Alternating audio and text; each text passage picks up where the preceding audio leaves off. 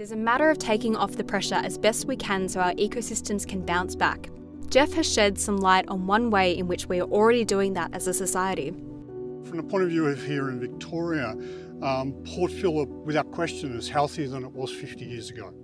And there's been a huge amount of work to build artificial wetlands. And, if people think that, those lakes in the middle of new housing develops, they think that that's there for their pleasure. But reality is that's there to catch all the rubbish and all the stuff that's washed off the streets where they live.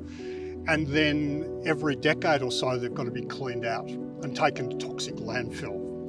And the reality is that almost every part of our life on the land ends up affecting the coastal marine environment. That's the reality of it. Even if you live up in the Dandenongs, it eventually comes all the way down either into Port Phillip or into Western Port. And the more we can deal with thinking about those terms, we've all got some sort of grate in our property. Either our drive goes down onto the road, or we've got a grate if our drive goes that way, and that just goes into the system, straight out into the bay. So we can get more stormwater litter traps, which are a big part of changing the system. And we can also be more careful. It's one of our wonderful graduate students who's probably been a mentor to me, has taught me a lot.